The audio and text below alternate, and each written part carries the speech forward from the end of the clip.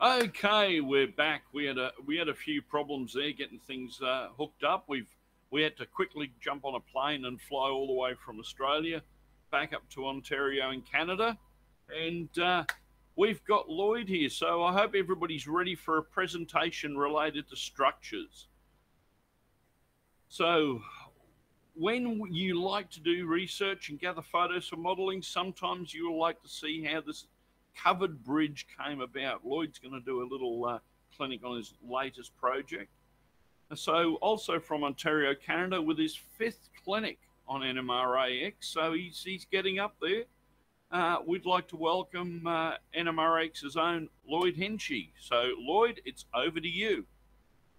Well, thank you, Marty. Um, this is not basically a clinic. It's mainly like a presentation of how I built my covered bridge. So to get started, let me just share.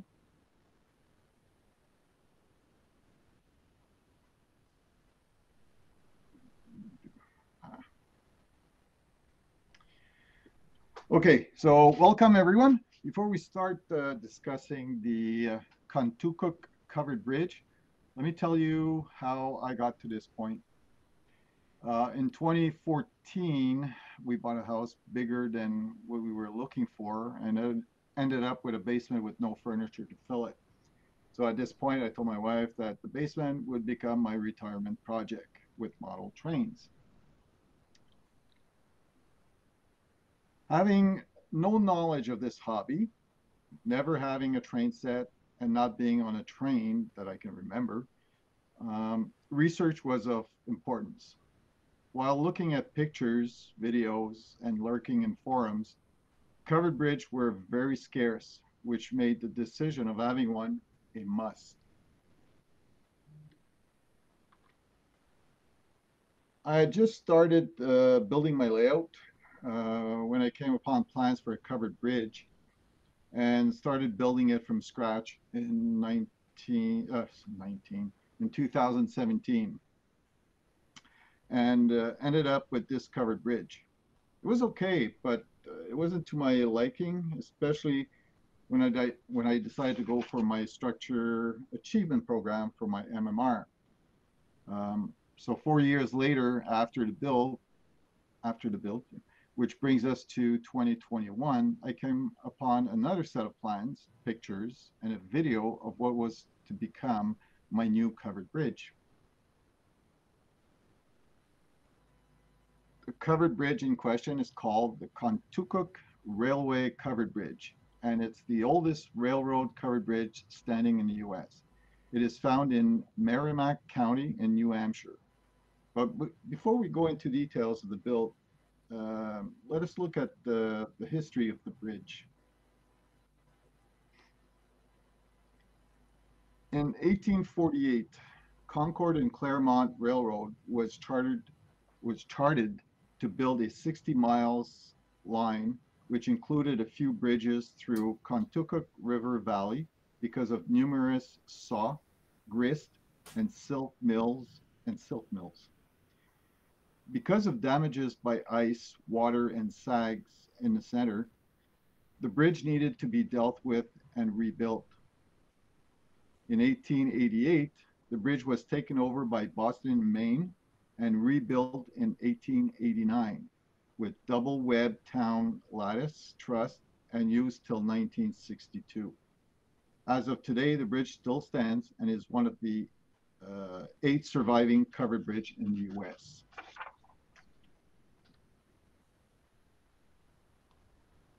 The Contoocook covered bridge was meant to stay, as it went through a flood in 1936 and was knocked off its footing. Again in 1938, it was knocked off its footing because of a hurricane. Both times the bridge was hauled back up onto its abutment.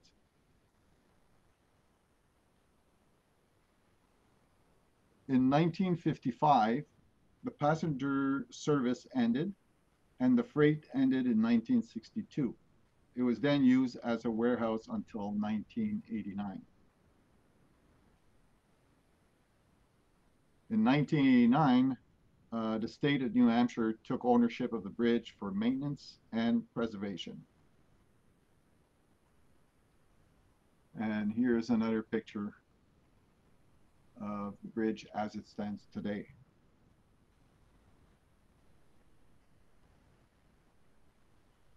So we will now look at the prototypical build of the covered bridge in HO scale. While doing some research, I did find a company selling the same covered bridge for almost $300 US. And I also met two people who also scratch built the same bridge.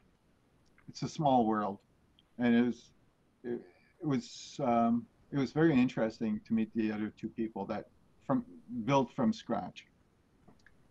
I was able to find pictures and plans of the bridge at the Library of Congress. The plans were detailed, and I was able to bring them in Photoshop and scale them down to 1/87.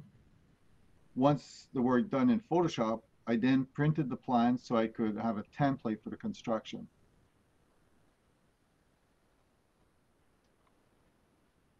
Next, I had to make a list of all the scale lumber needed. And that's where I guess my background in civil engineering uh, came very useful, because I was able to come up with exactly well, not exactly, but yeah, exactly the right amount of lumber needed.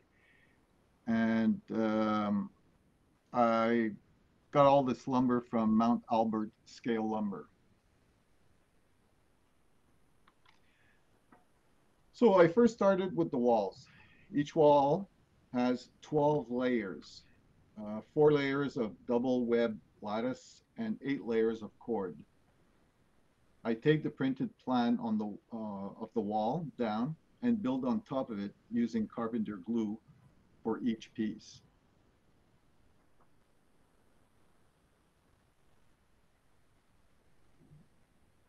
This is once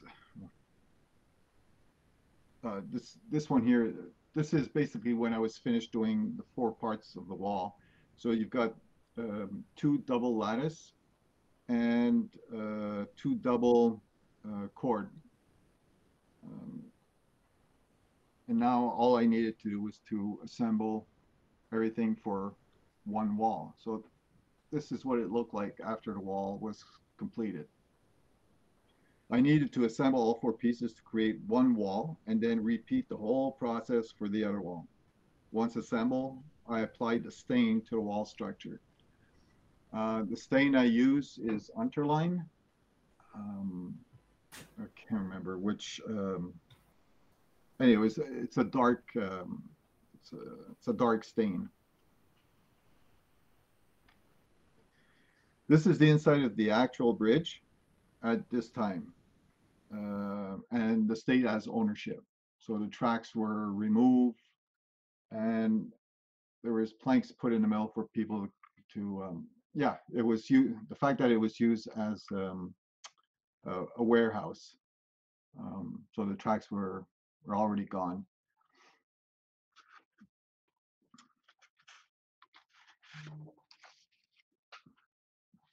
So the inside of the walls um, had boards at both ends on each side. That's the top picture on the left. Um, it wasn't done completely all inside. There was only like a small section on both sides and both ends. The outside of the wall was done in 2 sections. The bottom part was about 4 feet 10 inches, and the top part was about 12 feet 10 inches. For the boards, I used double-sided tape from Scotch to secure them to the frame. Um, it was much faster than having to put glue on every piece, on every board. And for those who wonder if it was sticky, it was very sticky, because once you put the board in, I tried to remove some of them and they were really stuck. So it's a good way of gluing things, I guess. Um, but all the boards were pre-stained again with Unterline stains. And you can see at the bottom, bottom right, the two walls were completed that way. Again, as an actual picture, as you can see, the two layers of the siding.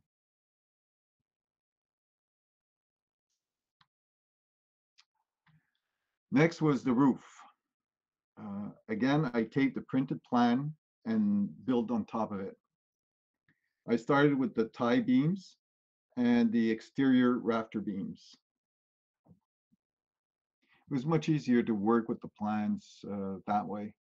And going back to Photoshop of like bringing it down to scale, what I did is I took the drawing and scaled it down so I can just barely see each end of the floor, and I knew what the measurement was, so that's how I scaled it down to 1/87.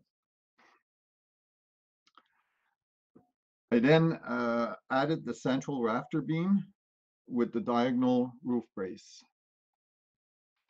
Now, the fun part, uh, the diagonal roof braces were notched, and so were the rafter ends. That took a long while. I had to cut them exactly where the rafter beams were, but everything fit properly and made everything very strong. Um, so, like I said, they were not notched at one end so they could sit on the exterior rafter beams. Those are very tiny pieces when you're doing it to scale.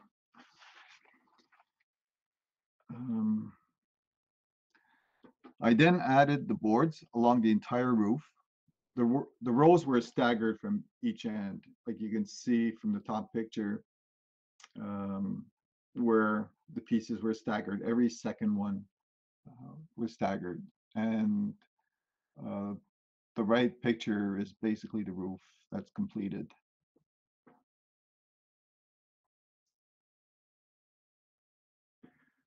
Now, I had a hard time finding how the roof was done, and I finally got the answer that it was the metal roof was basically sheets of metal.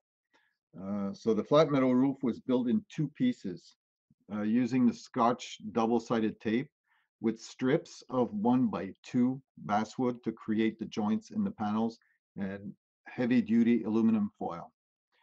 So I decided to do the metal roof away from the wooden roof, just in case I kind of screwed up. So I just wanted to make sure that I wasn't going to touch the roof until that part was finished. So I first drew my vertical lines for the ridges on a piece of paper. And then I used the Scotch double-sided tape to cover the entire sheet. I then added my 1x2 basswood. And once completed, I then added the aluminum foil and used Q-tip to remove all the creases.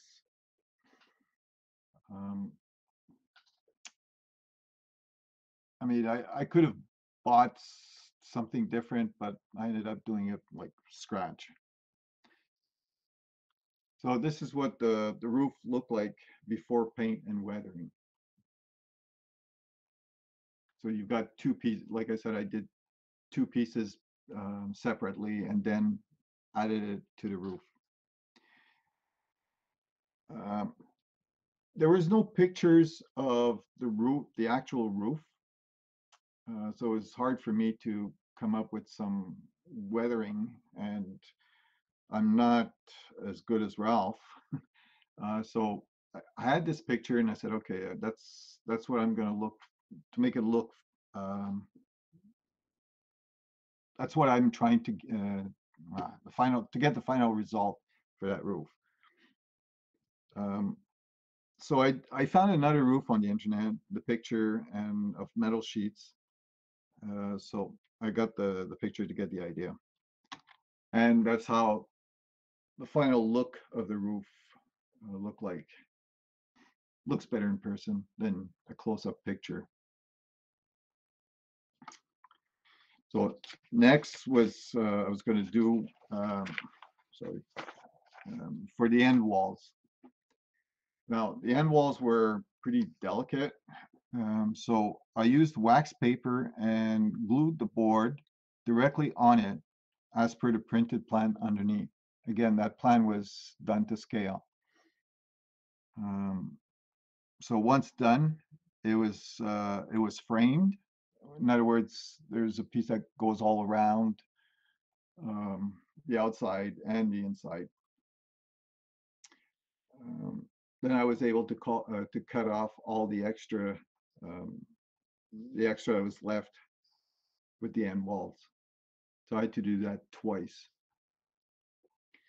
So here's another picture to guide me into the build of the end walls.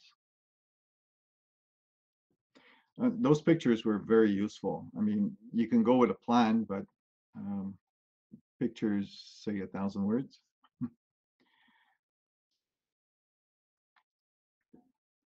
At this point, I needed to test the walls and the roof to make sure everything would fit right. So as you can see, it's a bit loose, like the roof is loose and everything is loose. The assembling was going to be done afterwards. Next was the floor. So I started with the primary floor beams and secured it with the secondary floor beams and added the diagonal floor braces. At this point, I'm still working with the plans that were scaled to 1/87. If I'm not wrong, if I'm not wrong, the same plan, like half the plan was the roof and half the plan was the floor.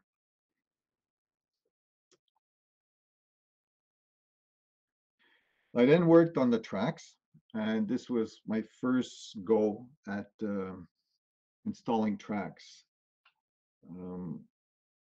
So the tracks I used were code 83, and the rails inside were code 70. I had ordered the tie plates and spikes. The spikes kind of went on the wayside because there's no way I was going to be able to drill little holes and put that in. I tried, I think the first 3 spikes I took, they kind of flipped and I lost them. So I said, you know what, I'm not going through this. So basically I glued down the rails onto the tie plates. And then I finished with guardrails on both sides. They're not on the picture, but they're guardrails. So once the ties and the rails were done, I installed it on the floor that I had done that you see under. Now, of course, we all do mistakes. I didn't know better, so I went with the plan, and the plan showed boards all across the floor, and I thought the rails were on top of the boards until somebody mentioned, no, those during when the engineers came in to look at the bridge, they drew the bridge as it was.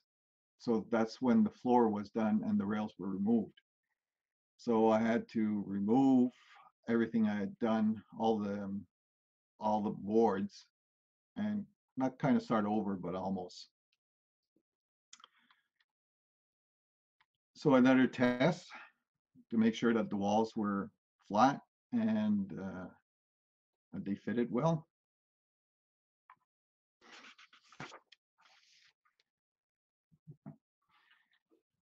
Now, for the abutments, I decided to go with exactly what the plan showed. So I drew the outline, well, I drew the outline shown on the plan on a piece of foam, and then I cut the foam exactly like it was.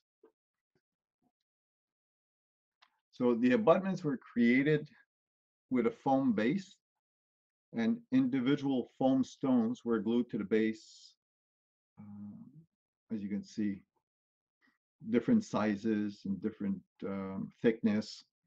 So the abutments were carved in the shape of the drawings on the plan.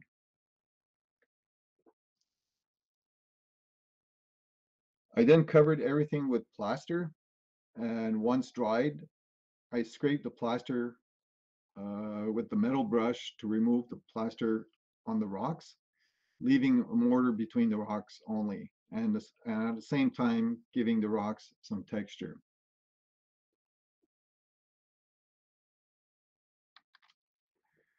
I then completed the abutment by painting the rocks with acrylic assorted colors, and I finished it off with a wash.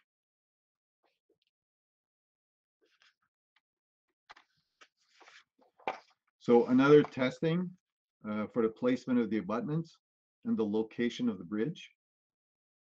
The abutments were placed on my freelance layout, and the blending was done when I did the scenery.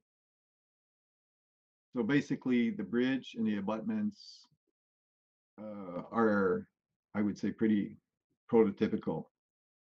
And you can see on the right-hand side, inside the bridge, um, I presume that was a toolbox.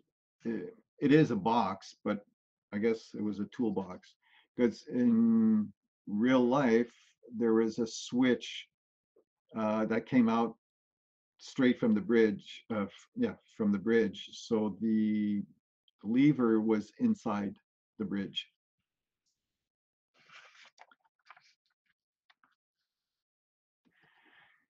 Now, with all the work done to build this bridge, I was disappointed that nobody would be able to see the details inside the covered bridge. So I needed to come up with a solution. My first solution was to install tiny little hinges on the roof, and the wall, so I could open the roof, like tilt it open, so people would be able to see the underneath of the roof and the walls. But I found out that with the knee brace on the roof, they would prevent me from lifting the roof. So, and the thing is, I had already glued the walls down to the floor. So I had to unglue them and then glue the roof um, to the walls, because my second idea, which I had seen on the internet for buildings, people, well, the video I saw, the person had installed magnets to hold their buildings in place. There was magnets under the building, and there was magnets on the layout, so the building was stuck there. So that became my solution. So what I did is I installed 2 mm magnets. Those are really, really tiny magnets. So I installed 2 on either ends, and yeah. So I installed magnets under each end of the walls and another set of on the floor beams. This way I could remove the structure from the floor for show and in case there was any derailment. And they're pretty strong.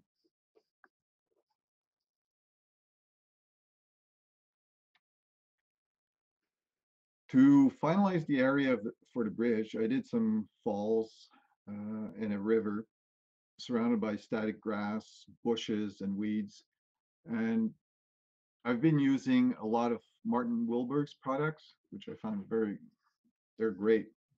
They're not cheap, but I mean, you don't put them all over your layout. You just put them sparsely around, and the rest is static grass. I also added a trestle bridge, which is also scratched, because some of the freights wouldn't be able to go through the covered bridge. That, like I said, that bridge was built in 1889, so there's a few cars or locomotives that can't go through it. But I mean, the main reason is I also have a double main line layout. So during operations, um, the right bridge is going to be very important. Um, on the trestle bridge, I have an electrical conduit that you see in the front, and there's also two phone wires that go across. So this is what the final scene looks like. I think I spoke a bit too fast, but anyway, we're not finished yet. Um,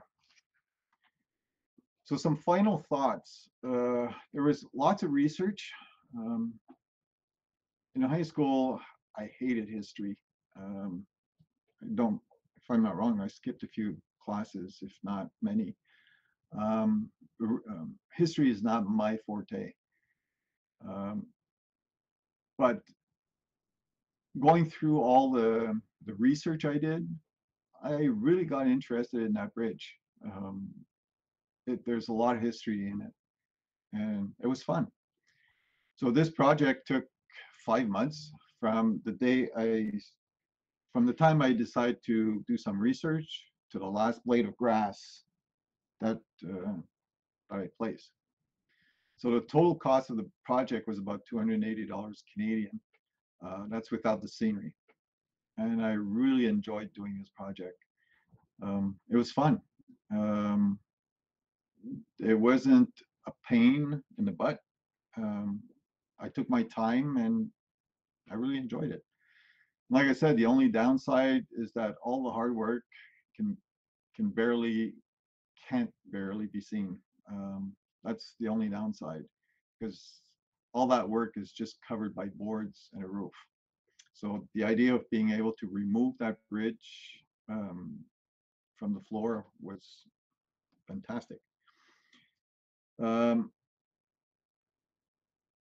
let's see. Oh yeah. Um, I'll finish with a small video of my covered bridge and a video from Charles Fenton, which was filmed in 1950 with an 8mm camera. Enjoy it, and I'll be back after the video.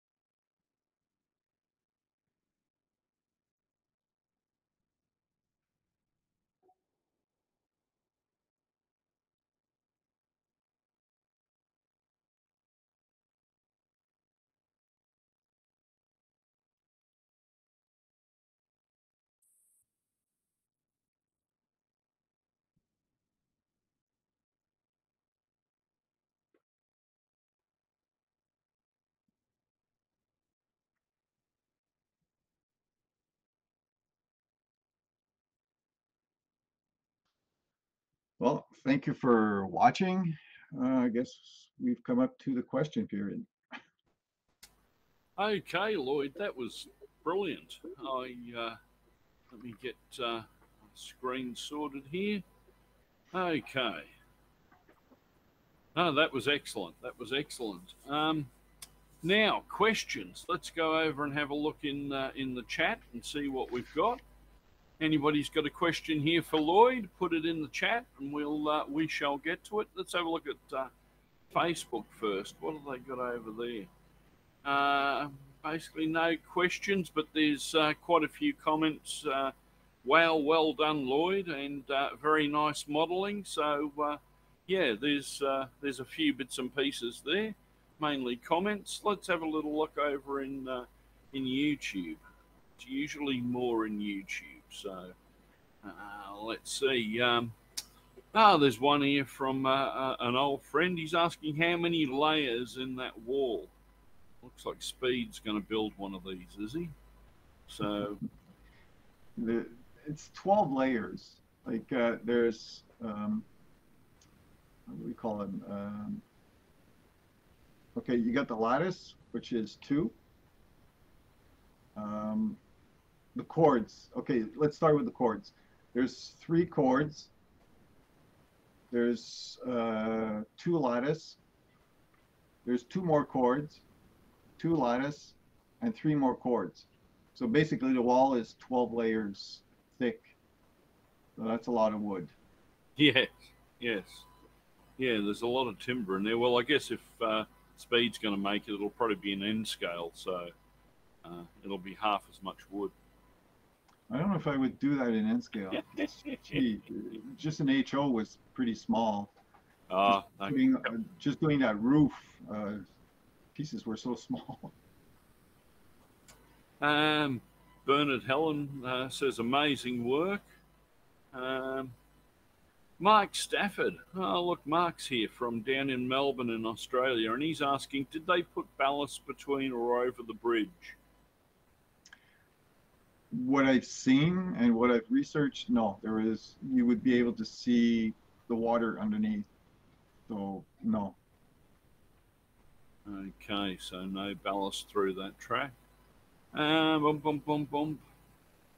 There's another comment here. Someone says they saw this technique at the NER convention. Amazing way to build stone walls. So I think that was when you were doing your abutments with the stone walls. There's another comment here. Wow, great job. And there's another comment here. That's important to take apart so you can clean your track. So I guess they're talking about the way you come up with being able to take the top of the bridge off and access the track if you have a derailment or clean track when that's need to be done or any other reason. Yeah, well, when I decided to build it to scale, that bridge is 167 feet long. So basically in HO, it came out to about 23 inches. So yeah, that's a long span if you get some type of derailment inside that bridge. But like I said, the main reason I wanted to be able to remove the roof or the structure is mainly to show people what was inside. I had people come over last weekend. I had an open house all day, and the fun part was being able just to take the structure and turn it upside down and be able to see every bits and pieces. I tried to put those wooden pegs, like try to make pegs. Do you know how small that is in HO? No, and the thing is, the fact that it's hidden behind the walls, you can't see it. So I said, you know what? I'm not putting any pegs in there. But I did try though. It was 3 pegs per when you had the pieces that did the crossing, so you had 3 pegs in there. Yes. And no. It was way too hard. Sometimes, crazy or no. But the reason I did that bridge is all my okay, I'm working towards my MMR, and for the structure AP, one of them has to be a bridge. And if you remember at the beginning, my first covered bridge, well, I basically glued tracks on wood, and that's not how you'd probably lose points for that. Yes. Or you're not going to get good points. So I decided to really work on something that's very prototypical, and I've got 2 bridges, so I know that I'm pretty good with everything I've got now. Oh, excellent. But it was fun. I love that part of building stuff. So that's like 5 months of not working on my layout. Well, I guess that that model will score highly in the prototypical section of the scenery AP scoring. But just going back to those magnets again, I was thinking when you actually brought them up, uh, you could maybe put a magnet on one side and then just a steel pin for it to hook down on, and that might make it a little easier to put in. But the other point was as well, if you used them on any other buildings on your layout, because I thought that that'd be a great way of being able to get a layout, a building to actually seat flat. Because when you put a building in, you know, so as you know, sometimes the grounds, the base is slightly out of level or whatever, and you get that little gap running around the outside of the building. Well, with those magnets, that would Yeah. pull it down. Not only for that, is that if you're going to put lights in the building and something happens, all you got to do is take out, like, just remove the building, do what you have to do, and just set it back exactly at the same place. Yeah, yeah, It's, I found that very easy.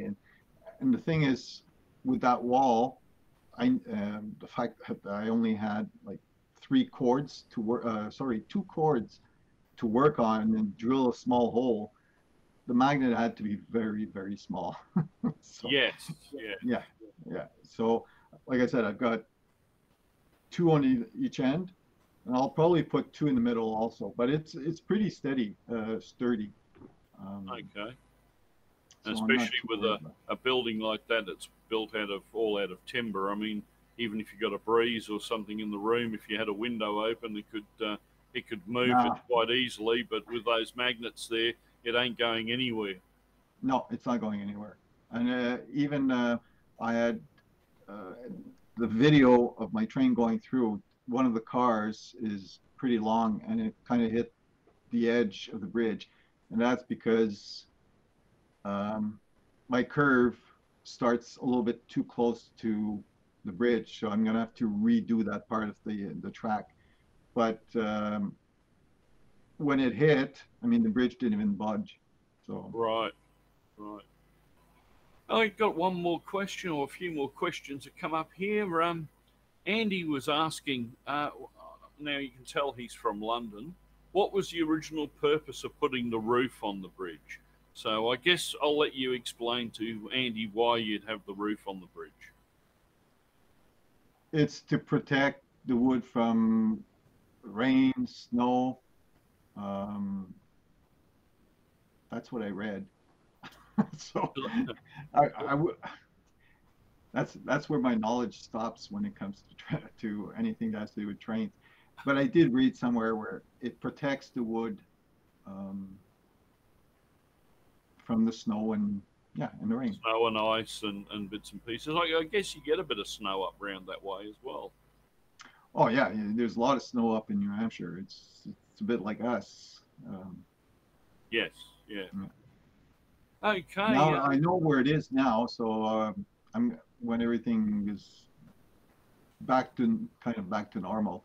That's a place I'd like to go see now, since I got so involved in that bridge. I need to really go look at it. Oh, that'll be a nice trip when you can get across the border. I don't know what it's like at the moment in the States, but yeah, here in Australia we can't get across borders. So anyway, uh, let's move on. Bernard's put a question in here. What would you have done differently if you had to build this again? So what would you have done differently in this project? Hmm. Hmm. Oh, it's made him think now. Yeah, like for example, when I wanted to have the the roof being removed or the structure being removed from the main floor, I should have thought about it first because I had glued the wall down, and having to remove the wall afterwards, it was a pain in the butt. Um, but the structure in itself, there's not much I would redo. I'd probably do the same way. Um, I would probably learn more about weathering a roof because I mean it looks okay, but it would need a better weathering job, put it this way. But the rest, no. Like I really took my time, like 5 months to do this. No, I did all my research before getting started. I had so many pictures and that I had pretty much all the information needed. Cool. Cool. There's a few more comments here. Or Put it Brad's this way. Trains actually said he saw that bridge last weekend and it's beautiful. So Mm, apparently, there's someone that's seen it recently, and it's up, and it's in good nick. mm. Split Rock says it sounded like a challenge to me as well. And here's a poignant question coming from Sparky, and I know where he's coming from with this because I have the attention span of a gnat, as everyone knows. The latest rabbit hole that I'll find, I go running down and then forget everything else that I've been doing or starting. So anyway, Sparky said it took you 5 months to do it. How did you keep yourself focused on the project? Oh, I'm really focused all the time. uh, no, I love the attention to details. Um, and when I was doing the wall, okay, like for doing the wall took, let's see, to do one lattice, okay, just one, yeah, one lattice. Well, that took one night, and then I would do the other one the next night, and having, I guess, having to do a lot of things, like having to work on Photoshop to shrink the plans, cutting your wood. You're always doing something different. It's not always the same thing you're doing. So it's the same thing when I do my scenery, do bits and pieces, then I'll go do something else. When I say it took me 5 months, it's not 5 months nonstop. I was doing other things too. I was working on a building. I was working on the diorama. Um, the only thing I wasn't doing was electricity, which I should be doing. um, but yeah, I've got so much to do on my layout that I I change everything. Like one day I'll do one thing, then the next day I'll do something else. Yep. Or I'll work on, like I was working on the bridge, and let's say I was doing the end piece. Once I did one, I'll wait till tomorrow to do the next one. Because if you want to rush into it, that's where mistakes happen. Yes. I can't say that I haven't done any mistakes. The end wall, the first time I did it, kind of came apart. So I said, no, that's not how I'm going to do it. Um, so yeah, I did a few mistakes, but I mean, um, nothing big. And if you ask me if I was to do this bridge over, sure, I would do it over. Um, Probably the same way too. Cool. But I love what I did. It No, was no, fun.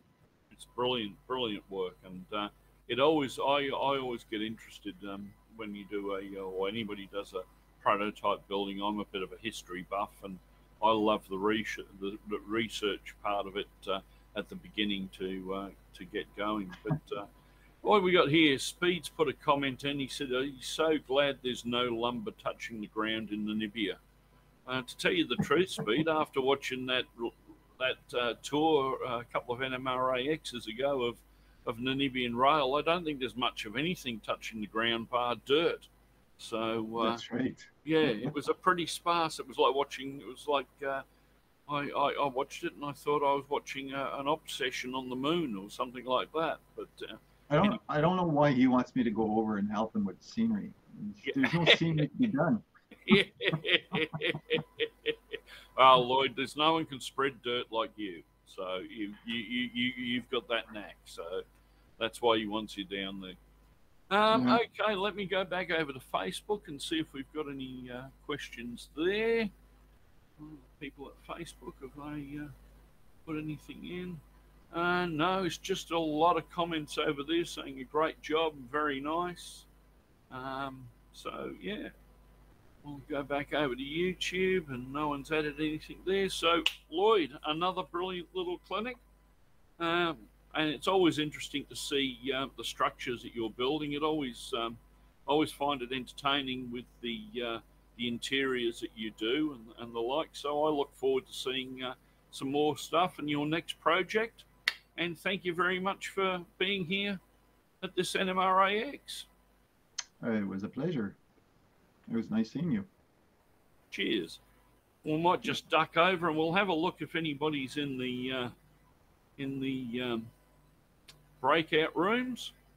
So we'll have a look. It's looking, oh, hang on, it's looking pretty busy over in Speed's JMRI Ops room. I think he's doing an impromptu clinic over there, or showing people how his op session and his dispatching works online. So you can do online ops. So I don't know if Brad's still there, but I think we're about ready to wrap this up for November. It's been another bumper 4 hours. We had some great little clinics there, some useful information, I hope, for everyone. So we're all going to be going over to the breakout room. So if you're on YouTube, down in the description there's a link that will take you to the breakout room. At the moment, Speed's holding court in his ops room. But yeah, you're welcome to come over there. We're going to join in. Brad and I are going to head over there now. And we'll wrap this up for this month. And what do we got coming up next month? Have you got any news there, Brad? All I can tell everyone is we're going to be a couple of weeks early on the 18th, I believe it is, of December, just to bring it forward of Christmas. So yep. If anyone's out there and really keen to give a clinic, reach out to Speed on Facebook, and either Speed or myself will get in touch and try to line something up for you to fit into the coming shows. Excellent. So, well, I ain't got much more to say. Thanks, everyone. And we'll see you all next month on the 18th or over in the chat room. Catch us all later. Safe.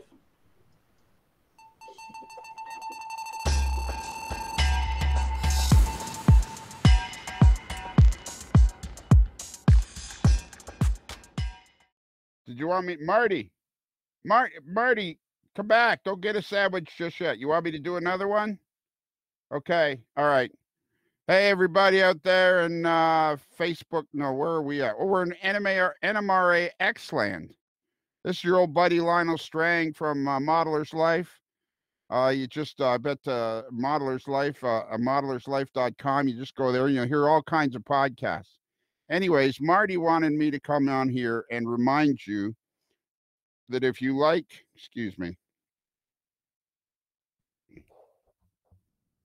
I need my green sunglasses for this part. He wanted me to come on here, waste your time, and tell you that if you want to see more of these NMRAX videos, just click, make sure you subscribe, and then you click this little bell icon, like you always hear Ron from Ron's Trains and Things. Hi, I'm Ron of Ron's Trains and Things. He always says, click the little bell icon, and then you get notifications after you subscribe. How much am I getting paid for this, Marty? Well, do I get a check or something? Wouldn't it be easier if they just mailed? I'm thinking it would be easier if you just mailed the videos to the individuals, but, you know, Marty knows better. See ya. Modeler's Life. Follow Modeler's Life, too. Bye.